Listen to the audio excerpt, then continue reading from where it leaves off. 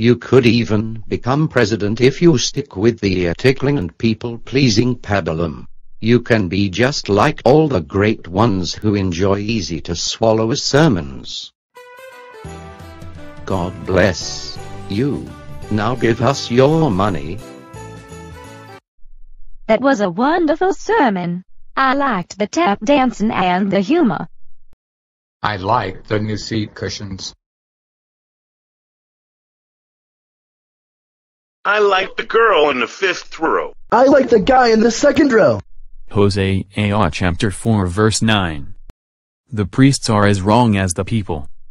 One of the great tragedies in the long war against God has been the defection of so many religious leaders from the true Word of God, leading their people into compromise and apostasy. This, sadly, is as true in modern Christendom as in ancient Israel.